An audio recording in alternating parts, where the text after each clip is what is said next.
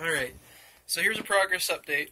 This is my work area that I have claimed for myself in our downstairs basement.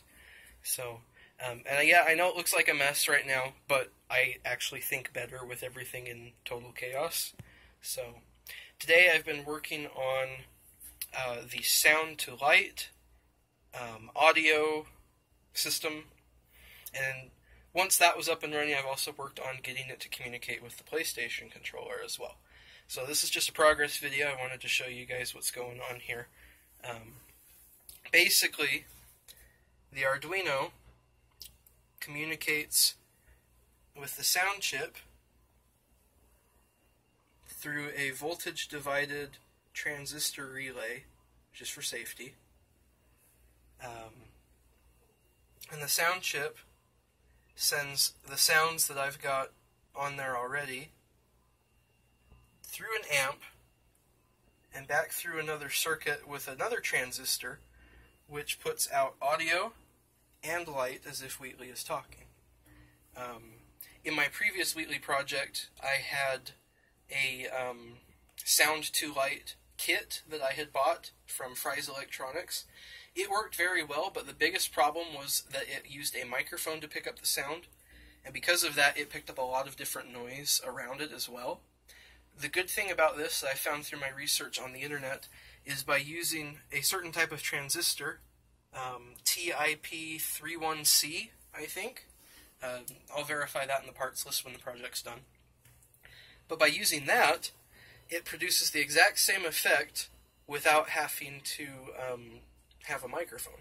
So now this is a closed-loop audio system, no external interference whatsoever.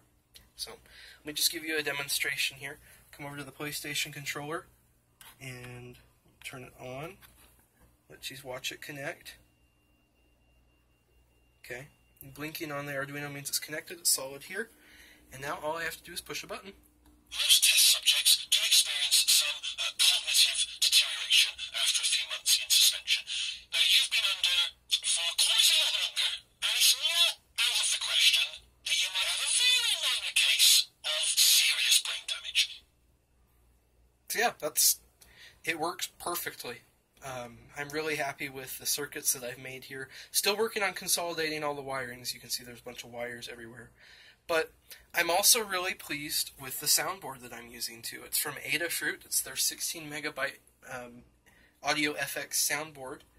And because it has 16 megabytes of storage, this iteration of Wheatley will have 31 unique voice clips. I'm pleased to announce that. And it's phenomenal. Just the organization system is so easy and simple to use, but it also provides a lot of versatility too.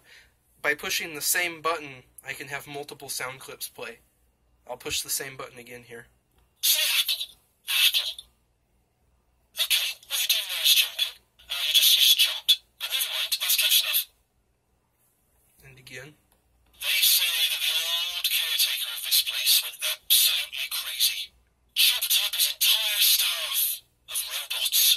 All of them robots. They say at night you can still hear the screams of their replicas, all of them functionally indistinguishable from the originals. No memory of the incident, nobody knows what they're screaming about. Absolutely terrifying. Though obviously not paranormal in any meaningful way. So yeah, that's how it works. I'm super happy about it. Another fun thing about this is you just push the button and it turns it off. Save battery. So yeah, I am really, really stoked. This project's coming along a lot better than I thought it would. And just for clarification too, I am working to get it all running off of 2 different rechargeable batteries that I've ordered.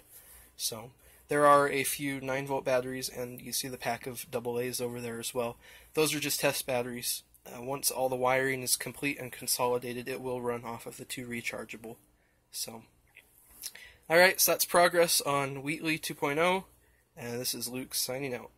Thanks for watching.